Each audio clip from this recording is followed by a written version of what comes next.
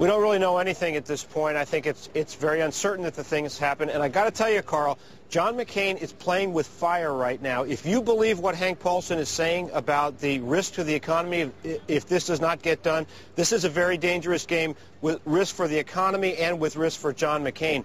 I was at the Capitol yesterday, Carl, most of the afternoon, talking to Senate Republicans. Lamar Alexander of Tennessee told me there were 40 votes in the Senate for this consensus deal that they had come up with the leadership on both sides.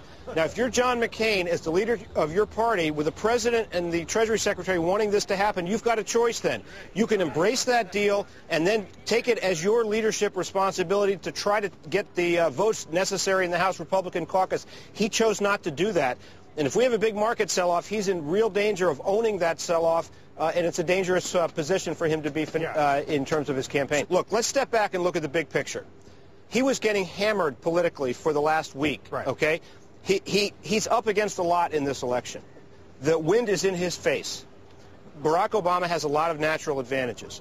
He achieved some momentum by picking Sarah Palin at the Republican convention. That was blown out of the water by the financial crisis, and the Palin pick is looking worse and worse all the time. You look at the poll numbers, people are doubting her qualifications. She's having interviews that are not going very well for her. And then John McCain faces this story about his campaign manager and Freddie Mac after he got very out front in terms of condemning greed and corruption. So then what does he do? He suspended his campaign. He comes back to Washington, goes into the White House, and that meeting blows up.